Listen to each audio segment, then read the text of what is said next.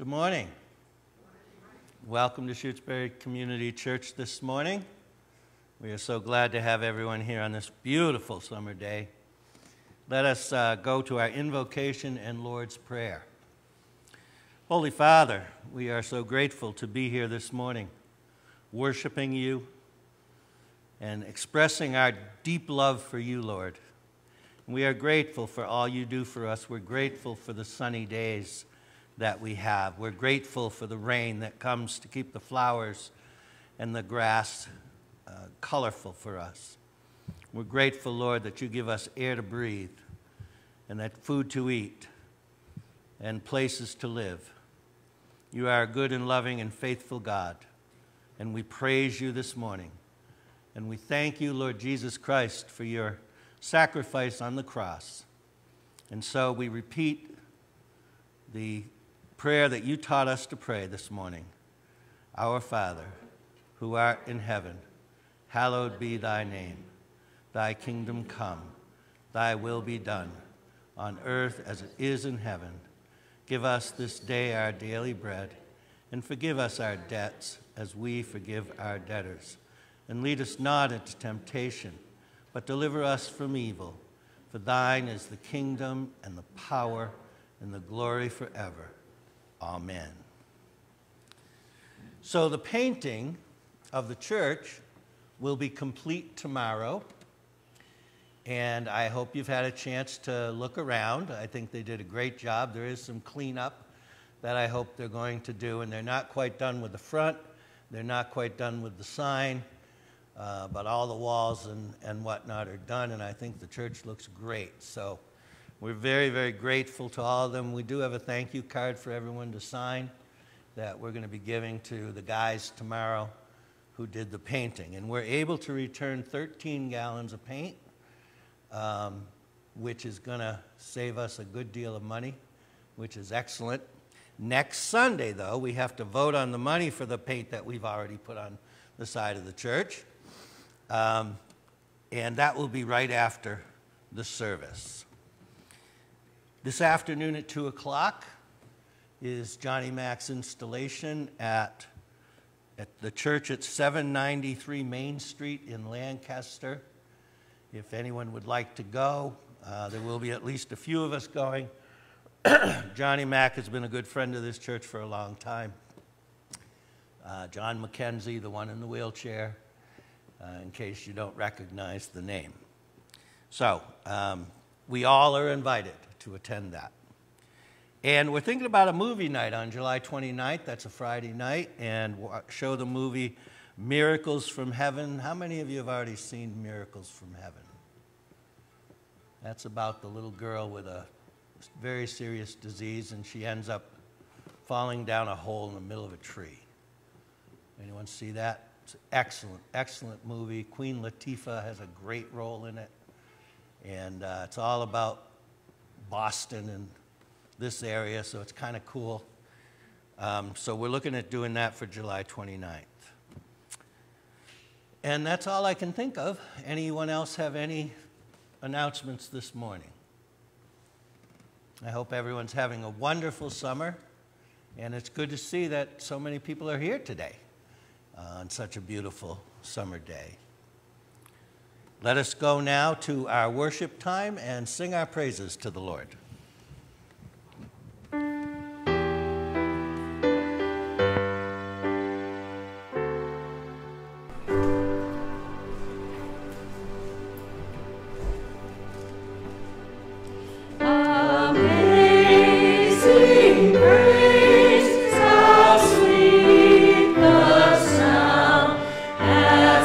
Saved a wretch like me.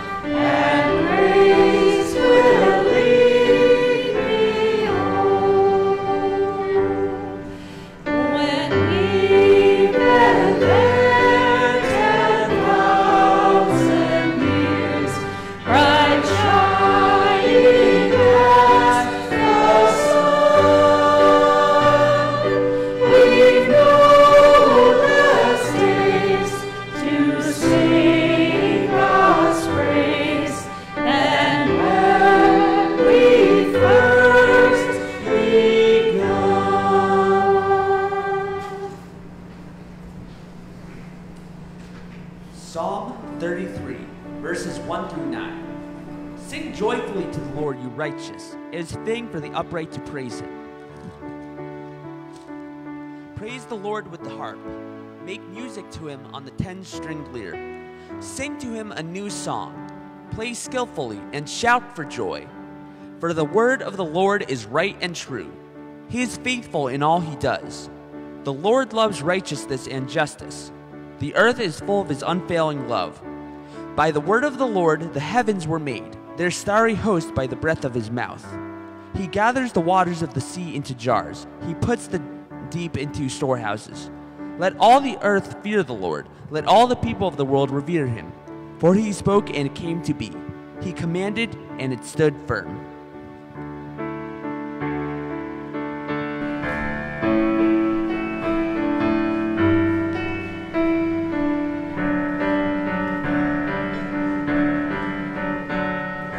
Come all you weary, come all you thirsty, come to the well that never runs dry. Drink of the water, come and thirst no more. Come all you sinners, come find his mercy, come to the table, he will satisfy. Taste of his goodness, find what you're looking for. God so loved the world that he gave us his one and only Son to save us. Whoever believes in him will live forever.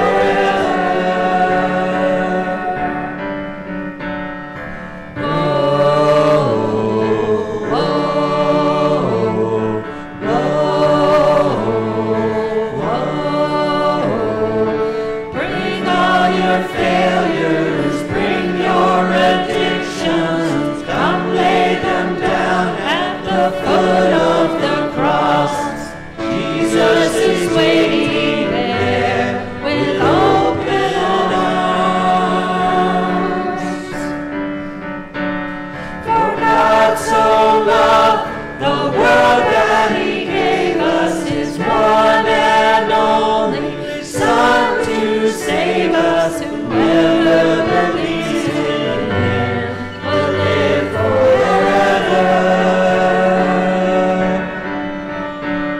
The power of hell forever defeated. Now it is well. I'm walking in freedom, for God so loved, God so loved the world. Praise God, from whom all blessings flow. Praise him, for the wonders of his love. Praise God, from whom all blessings flow. Praise him, for the wonders of his love. Oh, God so loved the world that he gave us his one and only Son to save us.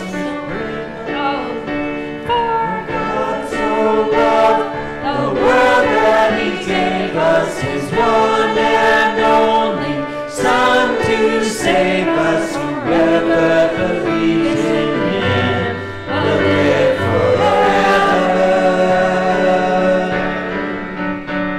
The power of hell forever defeated. Now it is well.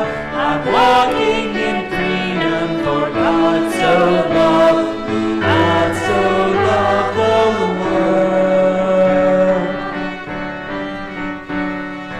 Bring all your failures, bring your addictions, come lay them down at the foot of the cross. Jesus is waiting, God so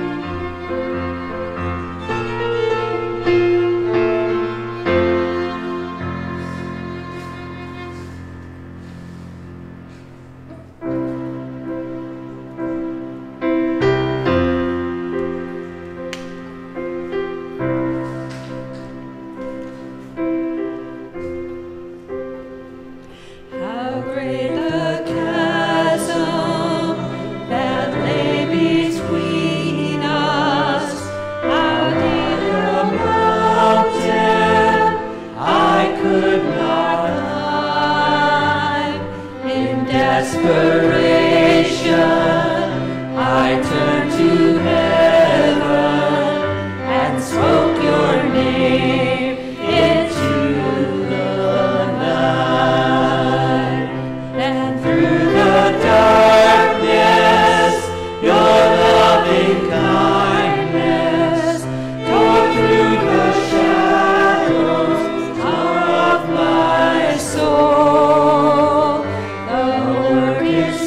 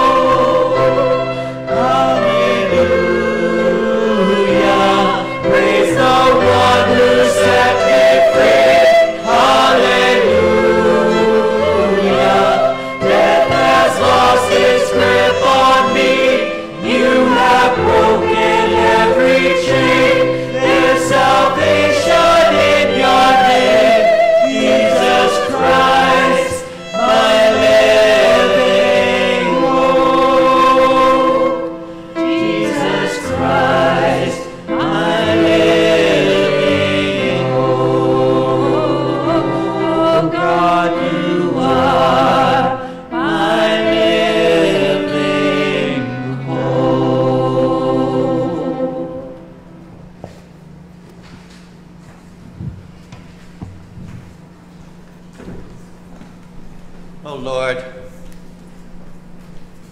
you are the hope that is alive in us. And we do sing hallelujah for the hope that you have given us, Lord. We live in a world that struggles in so many different ways. A world with hatred and violence and discrimination and prejudice. And yet, Lord, you have provided us with this amazing hope and joy that we can carry in our hearts because you are a good and loving God. And although the world seems overtaken by sin, we know that there's another world, one that we have been promised we will get to go to when this life is done. A world of joy, a world of peace, a world of rest, a world where there'll be no more tears, no more death, no more pain. And the hope of that carries each one of us through our days as we look around at the world we live in now.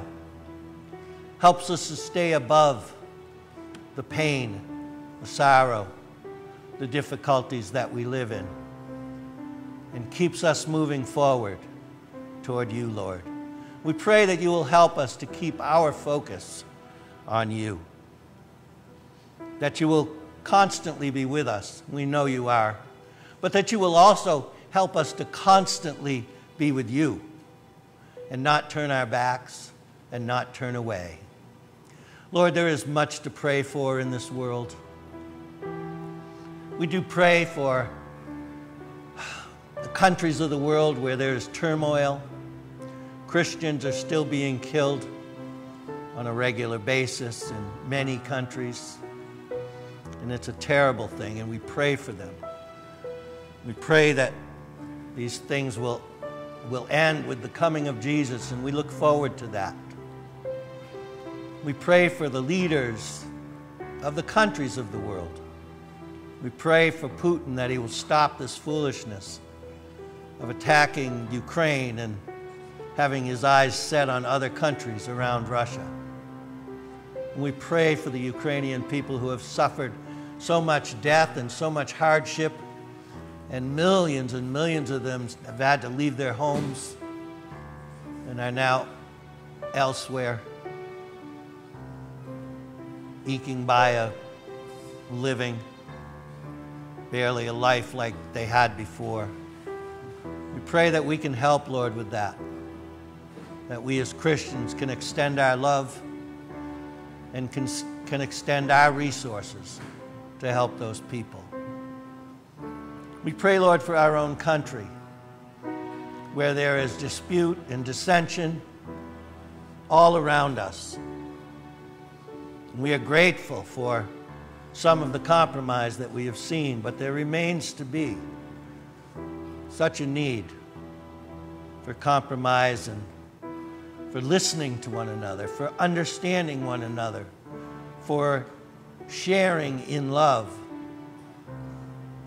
the leadership of this country, and not have such dissension and division as we have now. And so we pray for that too. We pray for our community here in Shutesbury. We pray that people will come to know you, that they will come and fill this church as a place where they can worship you. And we pray that we here in this church will be a beacon, and that we will extend the love of Jesus to all our neighbors and all our people, all the people of this community. Lord, we pray today for those who are ailing in whatever way, physical, mental, emotional, spiritual. There are so many types of pain, hurt, and misery.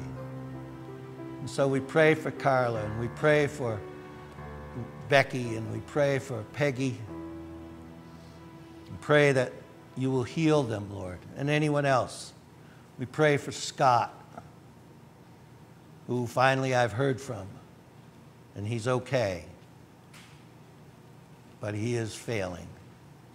We pray for all these people, Lord, and we take just a minute for people here and at home to pray for their loved ones and to pray for, to lift their praises to you.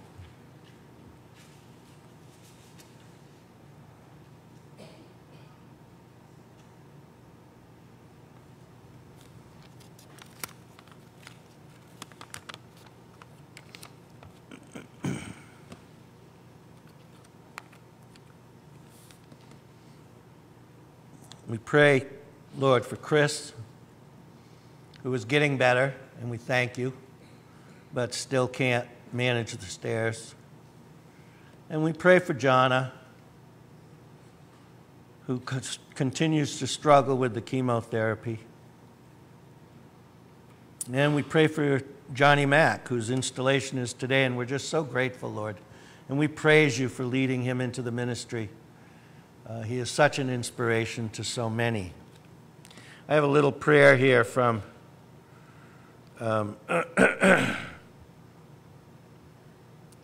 from Peggy, asking that we pray for persecuted Christians and that we praise the Lord for the tall green trees. Wish I'd had this for the invocation, and the green leaves and green vegetation. That we thank you for being with Peggy's daughter Dot and her family.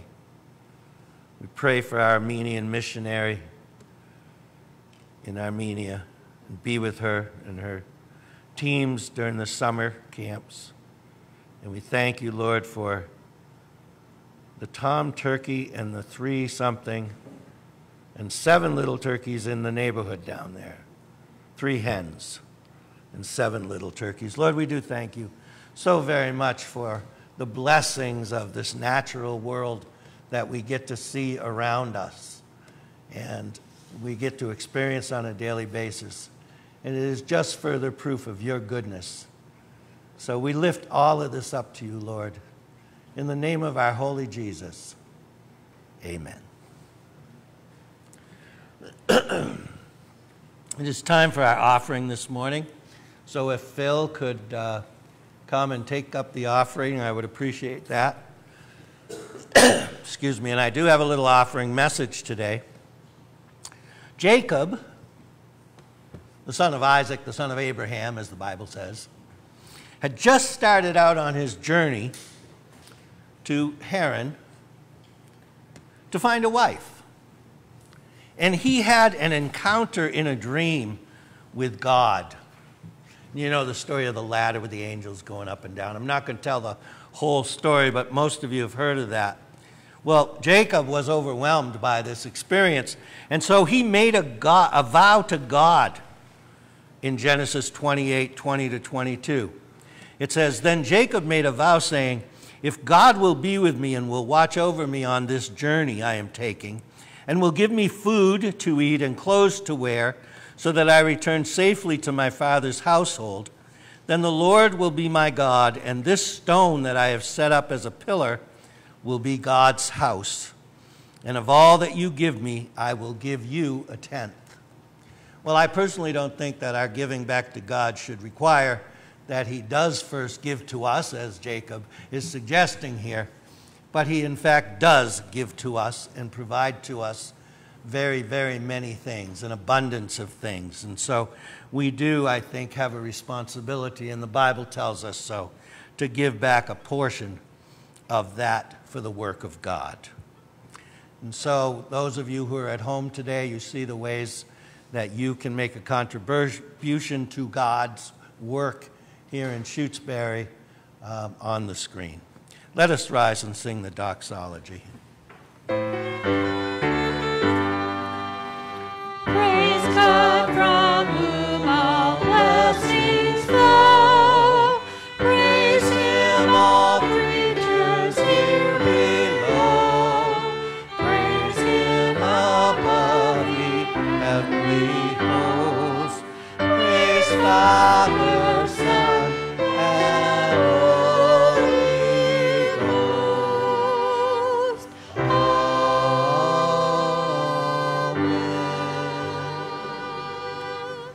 Heavenly Father, you do bless us so greatly in our lives. And our greatest blessing, of course, is Jesus Christ, who gave us the promise of everlasting life. And so, Lord, as we receive those blessings from you, we give back a portion for your work in this church, in this community, and around the world. And we pray that it will be used in your will and always to your glory. We pray this in Jesus' name. Amen.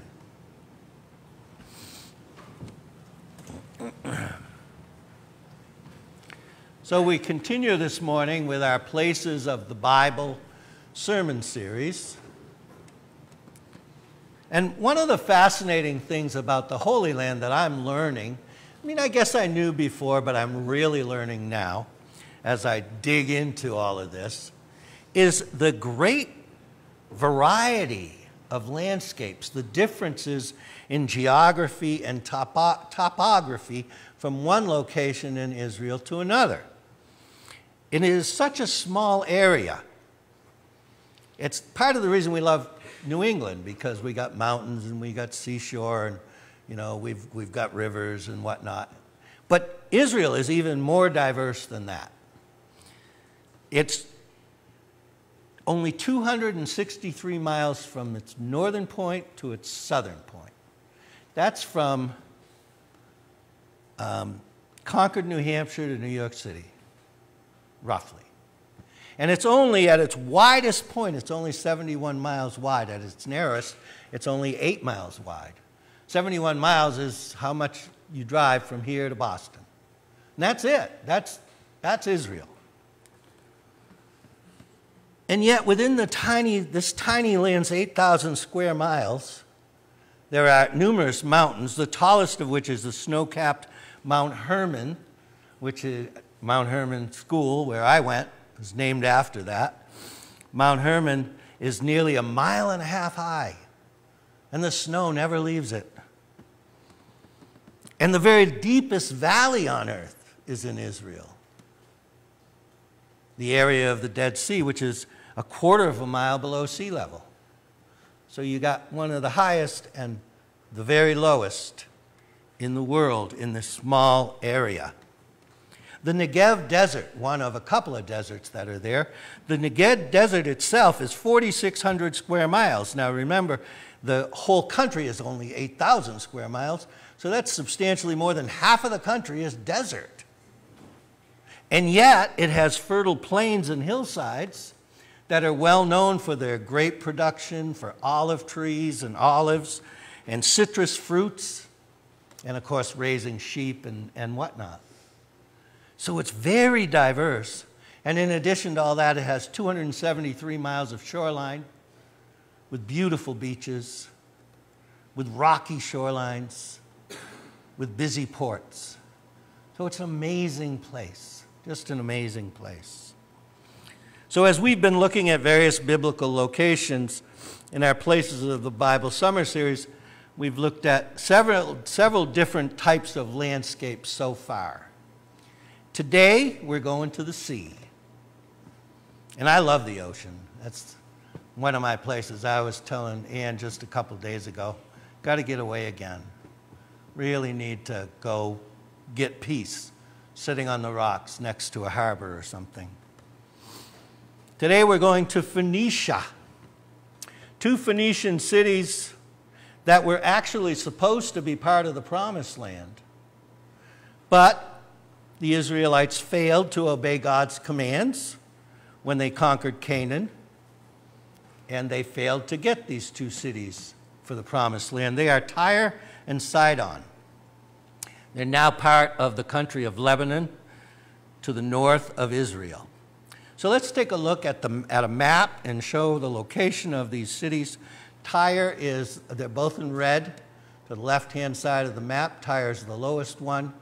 Tyre is about 35 miles northwest of Capernaum, which is right on the Sea of Galilee. And Sidon is 20 miles north of Tyre.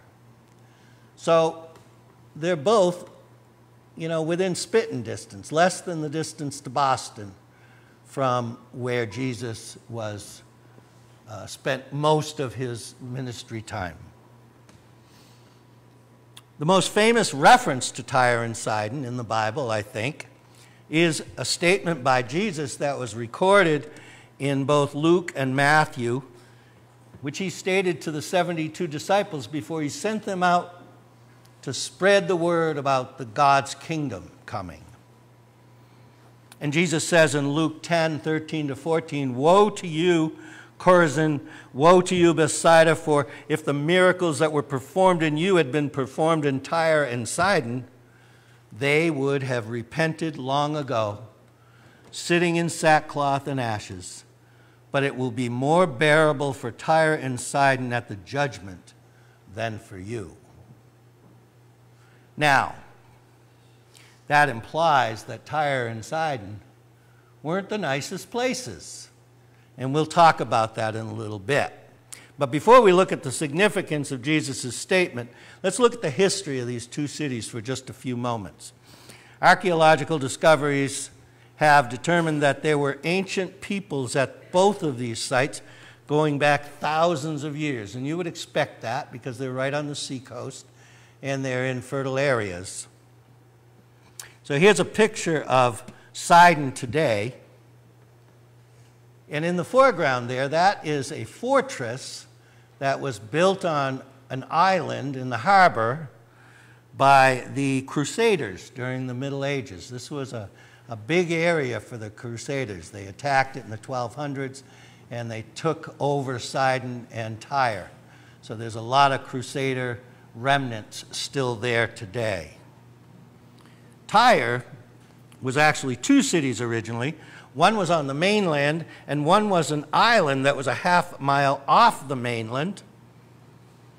And in 333 BC, Alexander the Great attacked Tyre to take it for Greece, which he took most of that whole Mediterranean region for Greece. And when he couldn't get through the fortress city because they had walls 150 feet high around the island, and they had all gone in there, and he built a causeway across this half-mile of harbor so that he could get his soldiers over that causeway and take the city. So here's an aerial photo of Tyre today. As you can see, that causeway has now been expanded over the many centuries, and the island is in the foreground, and out in the background is what used to be, what was the harbor, but now it's been built up and it's part of the whole city.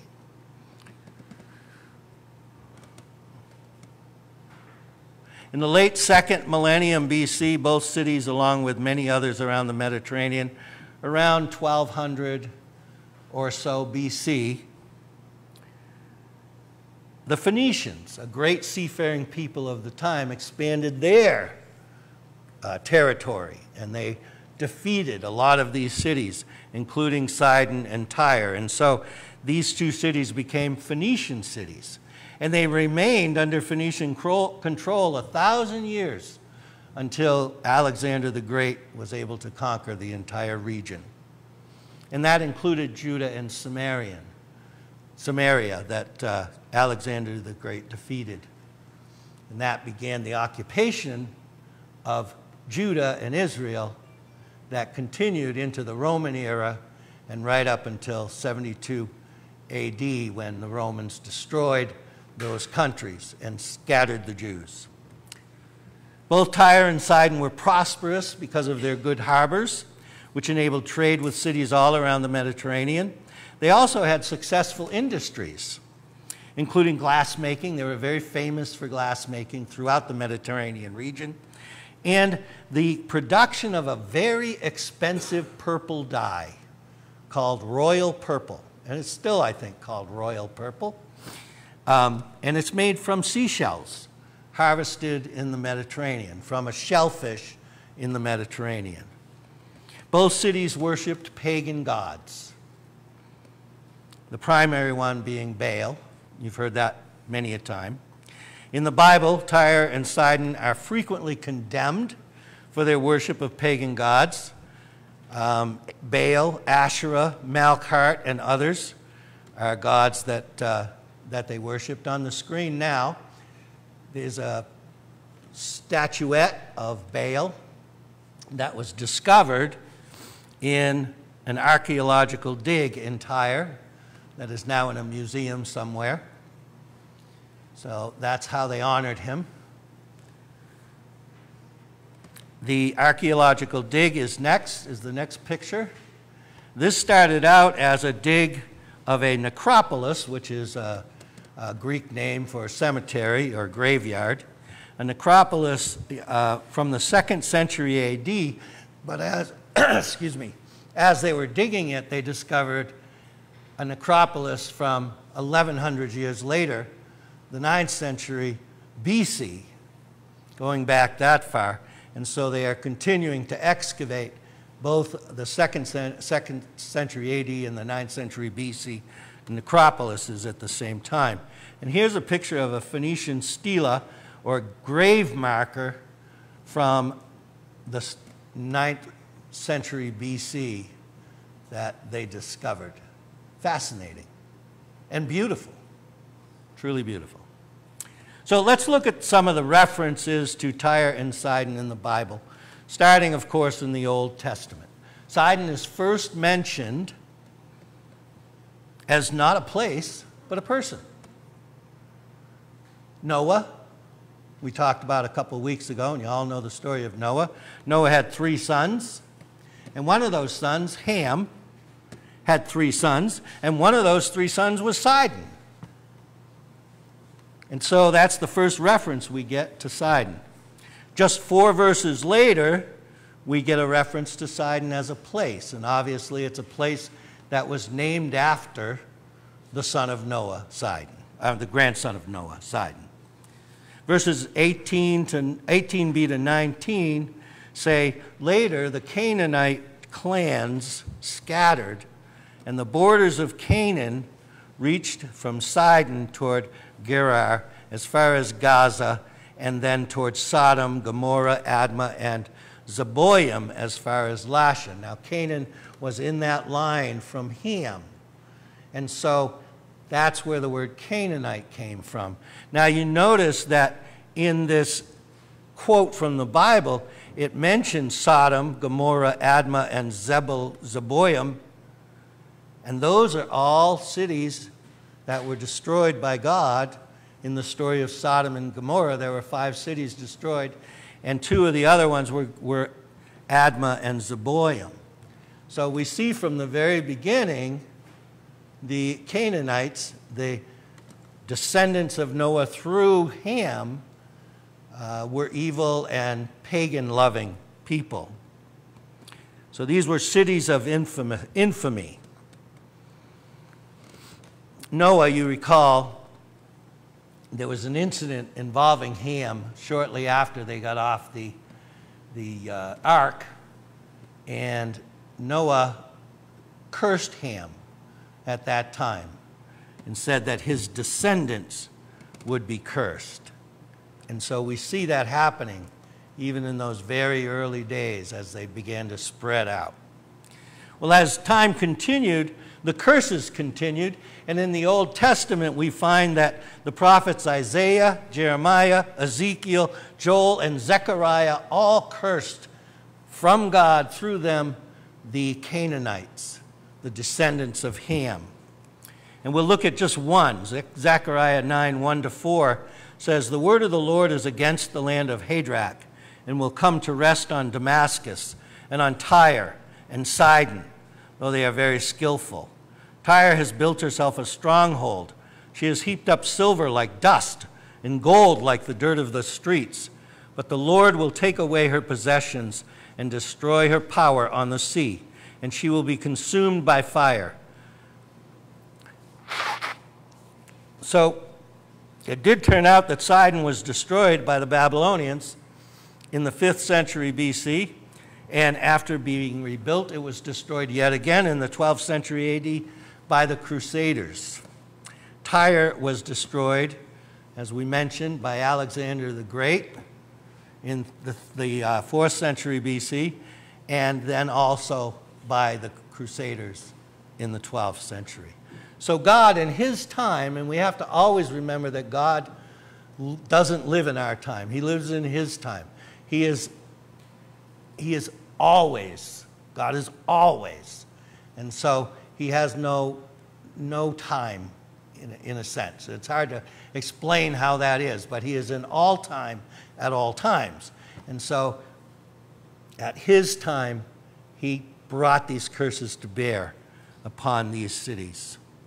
The next time that Sidon is mentioned in the Bible is in the book of Joshua, when God tells the Israelites to take all of the land of Canaan. And God is very specific. He says, way back when Abraham is coming into Canaan, he says, you will have all this land. This will be the land for you and your descendants. But it is not time yet, because the people of this land, the Canaanites, are not evil enough yet. And so 420, 430, no more than that, almost 500 years goes by before the Israelites, under Joshua, come up and cross the Jordan River. And God says, these are evil people.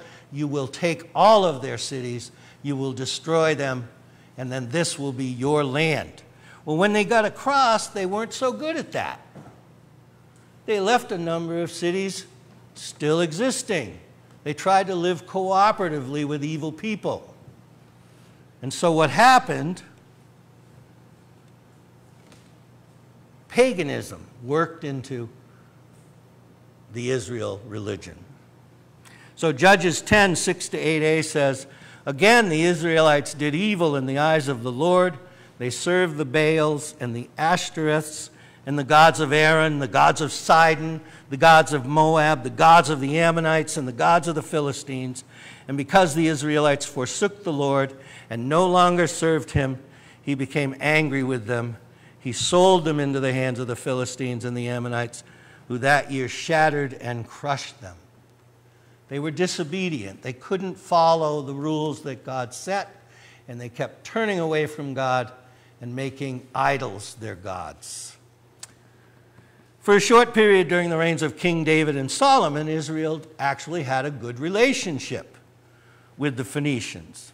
2 Samuel 5 tells us that about David conquering Jerusalem, another city the Israelites had failed to take.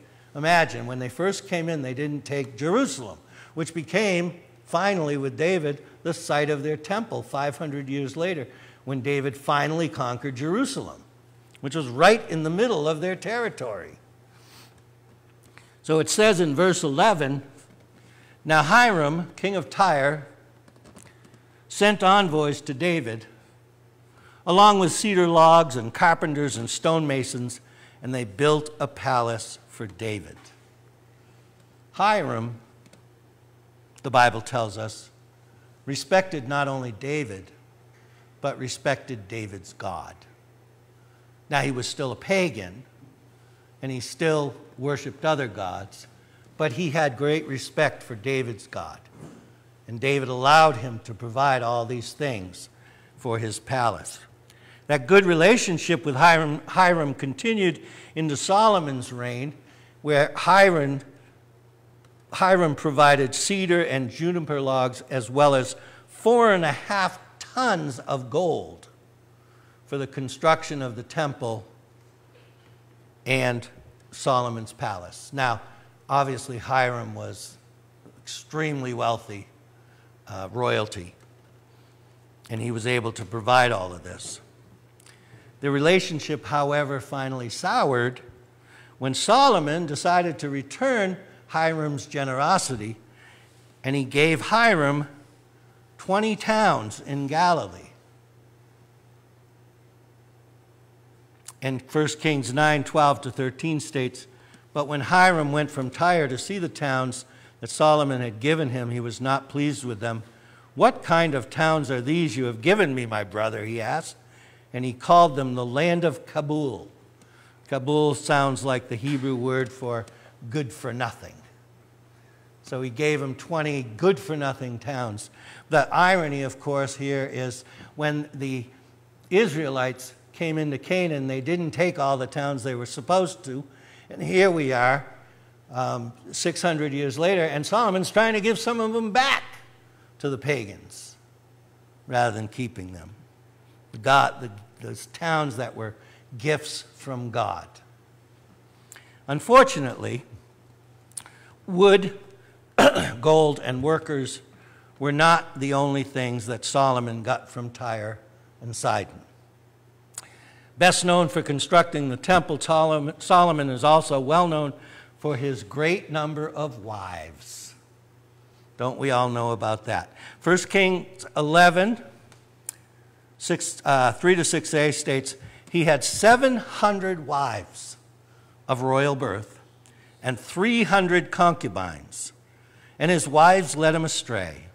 As Solomon grew old, his wives turned his heart after other gods, and his heart was not fully devoted to the Lord his God, as the heart of David his father had been. He followed Ashtoreth, the goddess of the Sidonians, and Molech, the detestable god of the Ammonites. So Solomon did evil in the eyes of the Lord.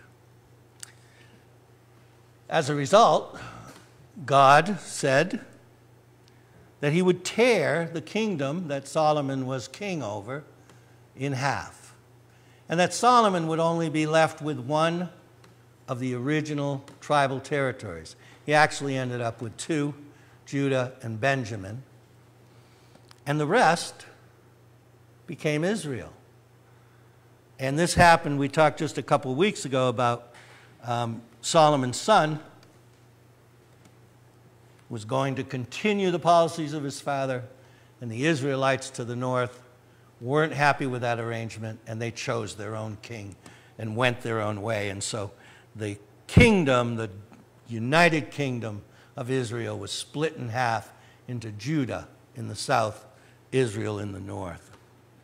Now it turns out that Solomon wasn't the only king of Israel who committed this sort of sin. We come 100 years later to King Ahab. That's a famous name, not just because of the movie and book about the great white whale, but it's also a famous name in the Bible. Ahab turned away from God by marrying Jezebel. And Jezebel was the daughter of King Ethbaal of Sidon. And so here we go again with this allowing the pagan gods to come into the house of God, the house of David, and causing problems. So Ahab, who really wasn't a nice guy even before this happened, became a less nice guy, and he began worshiping Baal, and he built an altar to Baal in Samaria. And he put up Asherah poles to worship Asherah in the mountains.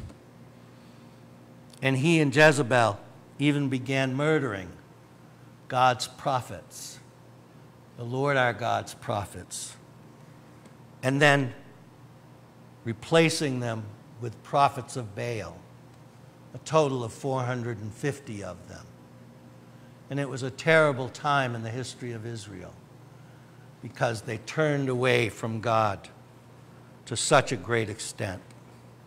It was a time of great sin, and it contributed to God's decision to completely destroy Israel at the hands of the Assyrians just a century or two later. And the Israelites were scattered all over the world for millennia. So that brings us to the New Testament and to the statement by Jesus that I mentioned at the beginning of the sermon. Woe to you, Chorazin! Woe to you, Bethsaida! For if the miracles that were performed in you had been performed in Tyre and Sidon, they would have repented long ago. So Jesus is holding up Tyre and Sidon as places of great evil and separation from God. And yet, our God is a God of second chances, isn't he? And he gives even places of great evil like Tyre and Sidon the opportunity for salvation. Jesus Christ had among his followers people from Tyre and Sidon. And he treated them with the same love that he gave to the Jews that were with him. The same love he gave to the Samaritans, whom the Jews hated. And in the third year of his ministry, Jesus traveled to Tyre and Sidon, where one of my favorite miracle stories happens. So let's read Matthew 15:21-28 together. Leaving that place, Jesus withdrew to the region of Tyre and Sidon. A Canaanite woman from that vicinity came to him, crying out, "Lord, Son of David, have mercy on me. My daughter is demon-possessed and suffering terribly." Jesus did not answer a word. So his disciples came to him and urged him, "Send her away, for she keeps crying out after us." He answered, "I was sent only to the lost sheep of Israel." The woman came and knelt before him. "Lord, help me," she said. He replied, "It is not right to take the children's bread and toss it to the dogs." "Yes, it is, Lord," she said. "Even the dogs eat the crumbs that fall from their master's table." Then Jesus said to her, "Woman, you have great faith. Your request is granted." And her daughter was healed at that moment. Jesus shows us in this story that he came not just for the Jews. He came first for the Jews and then for the Gentiles. He came not for just a chosen few. He came for all people, for everyone who might have faith in him. Now, some people think that this particular story is harsh, that Jesus is denouncing this woman, calling her a dog, and just being terribly harsh to her. But what I see here as this story progresses is Jesus taking his time, but giving an opportunity for this woman to confess her own sinfulness, and to show him her faithfulness. And he could have simply had her removed, as the disciples suggested. He could have just said, "Get her out of here." You know, that's what a king would have done, right? "You're bothering me. Get her out of here. Take her away." And they pick her up by both arms and carry her out. Well, he didn't do that. After his initial silence and then a denial of her, he conversed with her. He gave her the opportunity to persuade him of her faith. Bible scholar David Guzik, in his commentary on Matthew, suggests that Jesus went to this Gentile region for one reason: to meet this woman and heal her daughter. I don't know if that's true. I don't know. But he says Jesus went all this way to meet this one Gentile woman's need. This shows remarkable and unexpected love from Jesus to this woman of Canaan. And then Guzik adds, we are at the great disadvantage of not hearing the tone of Jesus' voice as he spoke to this woman. We suspect that his tone was not harsh. We rather suspect that it was winsome, with the effect of inviting greater faith from the woman. So the Jews regularly used the word dogs to refer to pagans. It was an everyday thing. And whether Jesus used that word in a harsh way, or as Guzik suggests, in a playful way, maybe with a touch of sarcasm, I don't know. There's no way to tell from this. But what we do know is at the end of this story, Jesus extended to this woman a great miracle. He healed her daughter, and a great compliment. Only 2 times in all 4 Gospels does Jesus tell someone or even say about someone that they have great faith. Only twice. One is this woman. She has great faith. The other, interestingly, was also a Gentile, the centurion, whose son Jesus healed in Capernaum. In that case, he didn't say it directly to the centurion. He said it to the crowd. This man has great faith. When Jesus left Tyre, he continued on to Sidon and then returned to Galilee. And the Bible doesn't tell us what he did in those days, perhaps weeks, that he was traveling in Tyre and Sidon. But what the Bible does tell us in the book of Acts is that by the time Paul the Apostle, 20 to 25 years later, visited Tyre on his way to Jerusalem, and he stayed a week with the Christians there. Now, were those Christians the result of Jesus' visit? We don't know. Or did they come later? But my feeling is that Jesus didn't go there for no reason whatsoever. And if he only went to Tyre and healed the woman's daughter and then went back to Galilee, then I could agree with Guzik. But he went to Sidon. Why did he go to Sidon? I think he went with a purpose, because I think everything Jesus did was with a purpose.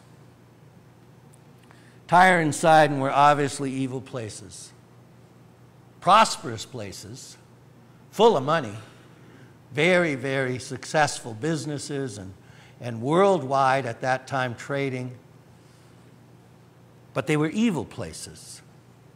But what Jesus showed us by going to those two places outside of Israel, outside of Judah, is that he is willing to go to evil places.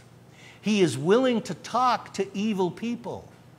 He is willing to offer his love and his gift of salvation to anyone, no matter what's in their heart.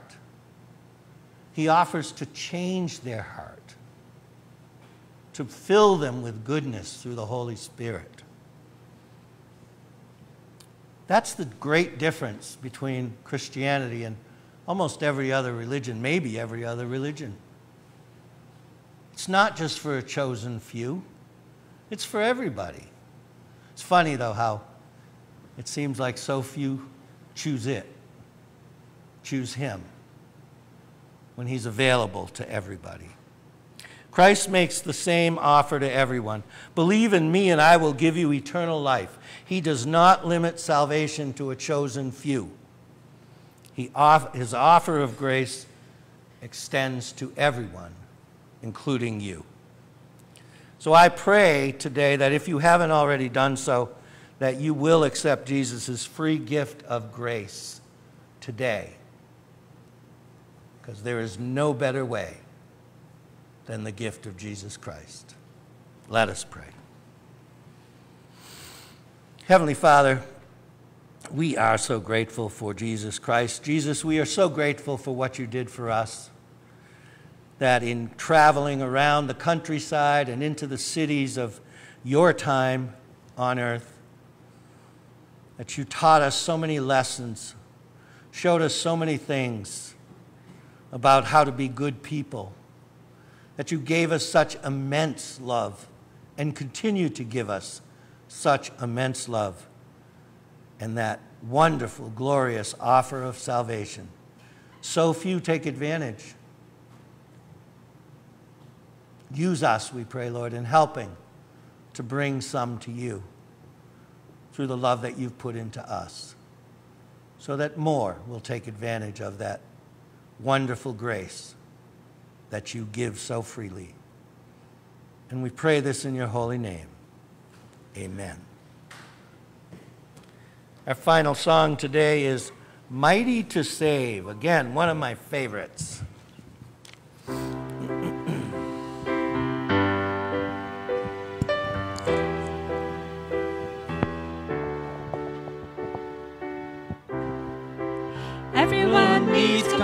compassion, love that's never failing.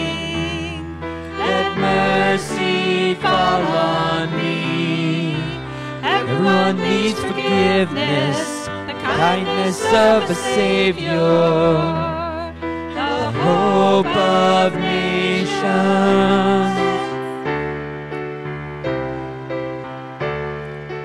Savior, He can move the mountains. My God is mighty to save. He is mighty to save. Forever, author of salvation. He rose and conquered the grave. Jesus conquered the grave.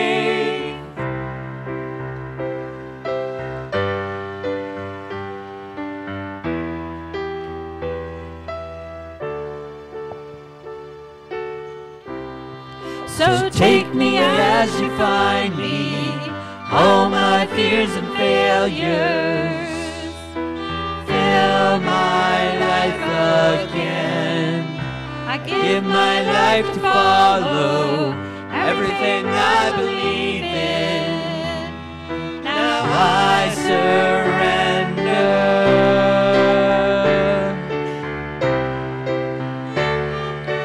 Savior, He can move the mountains.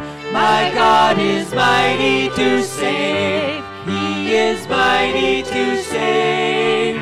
Forever, author of salvation. He rose and conquered the grave. Jesus conquered the grave.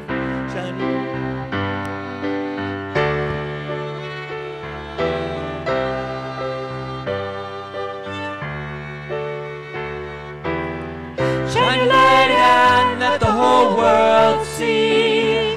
We're singing for the glory of the risen King. Jesus, shine your light and let the whole world see. We're singing for the glory of the risen King. Savior, He can move the mountains. My God is mighty to save. He is mighty to save. Forever, author of salvation. He rose and conquered the grave.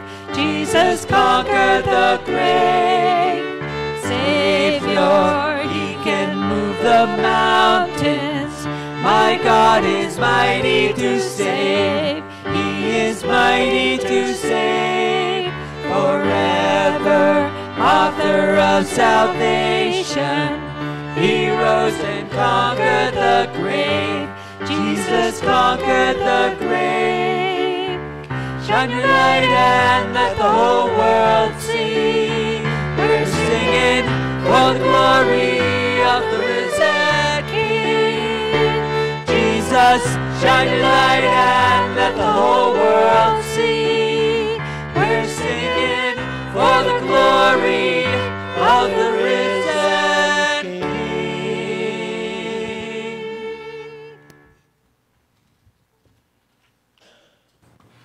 After we finish today, Veronica would like to speak to everyone for a couple of minutes. May the grace of the Lord Jesus Christ and the love of God and the fellowship of the Holy Spirit be with you all. And may you now go in peace, carrying the love of Jesus in your heart and sharing it with all those you meet. We pray this in His holy name. Amen.